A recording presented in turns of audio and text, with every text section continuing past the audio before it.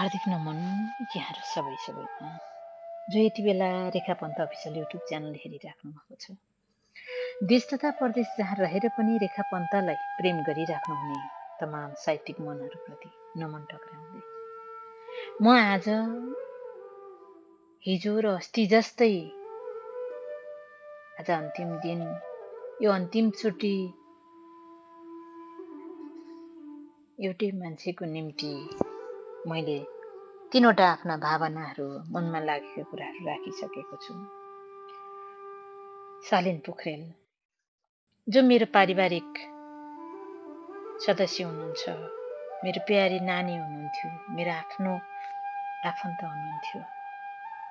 त्यो भएको कारणले गर्दा पनि मलाई बढी ठेस पुगेको होला। मैले मन थामिराख्नै सकेको छैन, मैले हेरिराख्नै सकिरहेको छैन, म तपाईँहरूसँग बोलिराख्नै सकिरहेको छैन। तर मन गाँठो पारेर मैले यहाँहरू समक्ष यो विचारहरू राखिराखेको छु। आज त अन्त्येष्टि, आजको दिनदेखि त शालिन पोखरेललाई मुर्दाको रूपमा, लासको रूपमा पनि उनको यो भौतिक शरीर पनि यो धरतीबाट बिदा भइसकेको छ।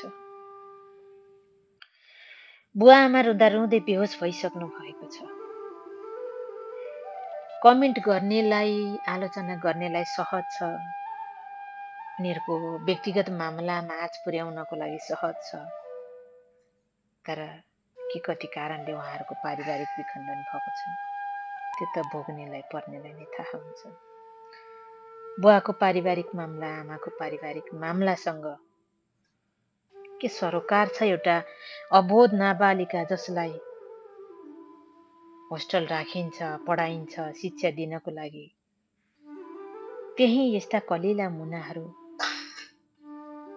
जहाँ पढाउन राखेको, जहाँ पढाएको मन्दिरमा त्यही यी कलिला मुनाहरू निमोठिन्छन्, मारिन्छन् भन्ने कुरा साँच्चै आज यो देश सम्झिँदाखेरि सतीले सरापेको देश सबैजनाले भन्ने गराउँछ, त्यस्तै लाग्छ। आज यो नानीको आत्मा कति भड्किएको होला तपाईँहरू कल्पना गर्नुहोस्। तपाईँको आफ्नो कलिला, आफ्ना छोरा छोरी चेलीहरू सम्झिनुहोस् त कस्तो लाग्छ। के तपाईँकी छोरी होइनन् शालिन पोखरेल? हामी सबैकी छोरी होइनन्? आज शालिन पोखरेल जस्तै घटना योभन्दा अगाडि निर्मला पन्त, भागीरथ भट्ट जस्ता कयौं घटना, कयौं चेलीहरूले निमोठिनु पर्यो, मारिनु पर्यो। आज यो संस्कार, यो जुन अहिले चलिरहेको छ, एउटा मान्छे मारेर बलात्कार पछि हत्या गरेर पनि एउटा राजनीतिकरण गरिन्छ र त्यसलाई सजिलै सस्तो रूपमा लिइन्छ। र एउटा बुवा आमाको लागि उनीहरूको पारिवारिक कुराहरू कोट्याएर यी कुरालाई, जो एउटा बलात्कार पछि हत्या जस्तो जघन्य अपराधलाई लुकाउन खोजिन्छ भने तपाईँलाई भन्नुहोस् त कस्तो लाग्छ। यही ठाउँमा हामी साधारण परिवारका छोरी, साधारण आम नागरिकको यो आवाज हो भने, यदि यही ठाउँमा प्रधानमन्त्रीको छोरी हुन्थिन्, कुनै सांसदको छोरी हुन्थिन् भने के हुन्थ्यो होला आज भन्नुहोस् त। तपाईँ हामीले भोट दिएर सांसद बनाइएका सांसदहरूले यो देशमा भइरहेको यो घटना, यी चेलीलाई बितेको यो परिवारमा घटेको घटनाको बारेमा खोइ जवाफ दिएको? सल्लाहमा, सहमतिमा उमेर पुगेका, होटल गएर आनन्द सहमतिमा बसेर आएका र केही दिनपछि, केही महिनापछि, केही वर्षपछि चित्त बुझेन, उनीहरूलाई मन परेन भने उनीहरूले बलात्कारको केस लगाए भने त्यो केस सुनवाई हुने, उजुरी हुने। तर एउटा मन्दिरमा, जहाँ एउटा पाठशालामा एउटा पढ्न राखिएको बाल बच्चा यसरी मारिँदाखेरि यिनीहरूको आवाज नसुन्ने यो अन्धो कानुनलाई सच्याउनु पर्दैन? के बलात्कार भएको बलात्कारी आफै बोल्नु पर्छ? जो मान्छे मरिसक्यो भने के कारणले मर्यो त?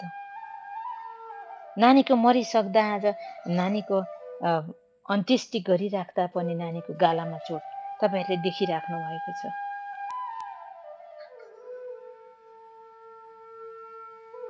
के यो सरकारले जो पीडित भनिएको छ, कहिले अनुहारै देखाएको छैन, गौशाला 26 भनेर नाम दिएको छ, त्यसको लागि चाहिँ सन्दीप पोखरेल जो देशको एउटा राष्ट्रको गहना हो, उसलाई जेल सजाय हुने कि राम्रा मान्छेले बाँच्नै पाउँदैनन्? यदि गलत गरेका थिए भने सन्दीपले उनले जेल सजाय भोग्नु स्वाभाविक छ। तर पीडितले मैले पीडा पाएको छु भनेर पीडितको न त अनुहार देखिएको छ, न त पीडितको नाममा कोही बोलेको छ, न त एउटा फोटोसम्म पनि देखिएको छ। तर यहाँ मृत एउटा बच्चालाई बलात्कारपछि मारिसक्दा पनि यो सरकार शून्य छ, देश शून्य छ, यो नानीको लागि बोल्ने कोही छैनन्। अझै चितवनवासीले कसरी बोल्न सकेका? ती नानीले आत्महत्या गरेको हो, हामी त्यो कुरामा खुसी छौँ भनेर। यी फुल जस्तै नानी हेर्दाखेरि किन मन पग्लिँदैन ती कठोर मनहरूको? हेर्नुहोस् त कस्तो मानवता हराएको देश। पैसा पाउनको लागि, न्याय पाउनको लागि, बलात्कार भयो र बलात्कारको प्रमाणित गर्नको लागि होटल नै जानुपर्ने? तपाईलाई कस्तो लाग्छ यो? के तपाईँ हाम्रो घरमा यी शालिन पोखरेल जस्ता छोरीचेली छैनन् र अब जन्मिँदैनन्? कि यी छोरीचेलीलाई बाँच्न पाउने अधिकार नै छैन त? यो नेपालको कानुन सच्याउनु पर्यो। तपाईँ हामीले दबाब उठाउनु पर्यो। शालिन पोखरेल जस्ता अबोध यी फुलहरूलाई बाँच्न दिनु पर्यो। संसार देख्न सक्ने उनीहरूको अधिकार छिन्नु भएन। तपाईँ हामी बोल्नु पर्यो। यी दोषीलाई कडा भन्दा कडा सजाय होस्।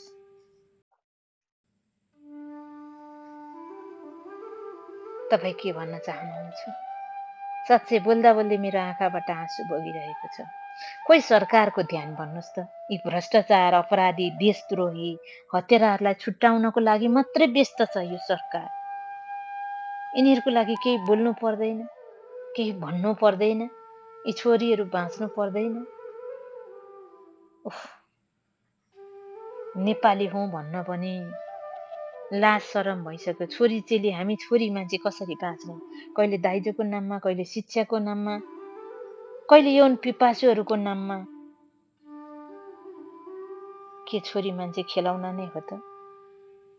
के तपाईँ पुरुषहरू पनि एउटा छोरी एउटा आमाको गर्भबाट जन्मिनु भएको होइन? ती छोरी भोलि आमा बन्दिनन्, ती कुनै आमाबाट जन्मेकी सन्तान होइन र? के हामी छोरी मान्छेले बाँच्नै नपाउने? कृपया महिला पुरुष सबैजनाले हामी छोरी चेली बाँच्ने अधिकारको लागि यो भिडियो लाइक, कमेन्ट र सेयर गरिदिनु होला। हार्दिक धन्यवाद।